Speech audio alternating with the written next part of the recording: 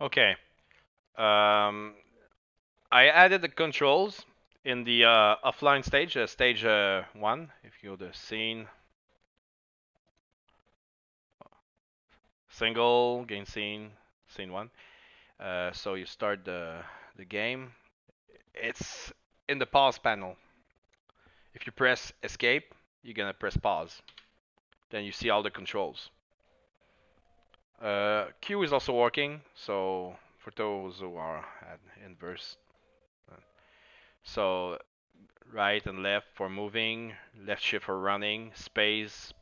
You press one time space to jump, another time to double jump, and then you hold it a third time, and you're gonna glide.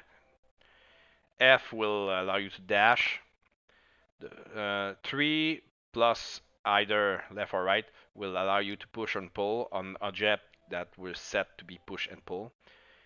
Swimming is the same as jumping. 3.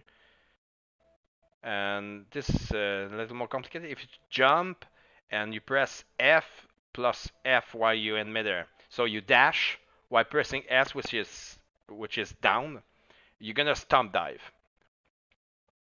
And while you jump and you press A or D, you're gonna wall jump. You can also crunch, but right now for the girl, the animation is wrong because I didn't have it. I just put some cube there. 2 or V for the jetpack, but the jetpack works only with the Spiro, and for a reason I don't know, after I set it with the Spiro, even though I disconnected the Spiro and put it on buttons, it's on keyboard, it still doesn't work offline. It just work online. I just don't know why yet, but it works online. Mm.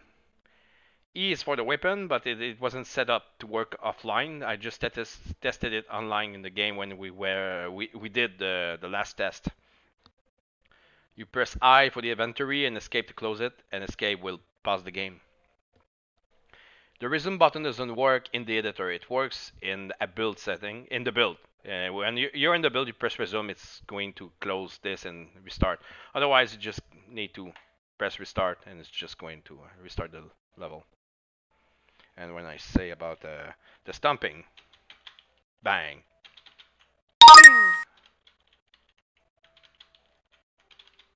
There. Hey, I got an achievement.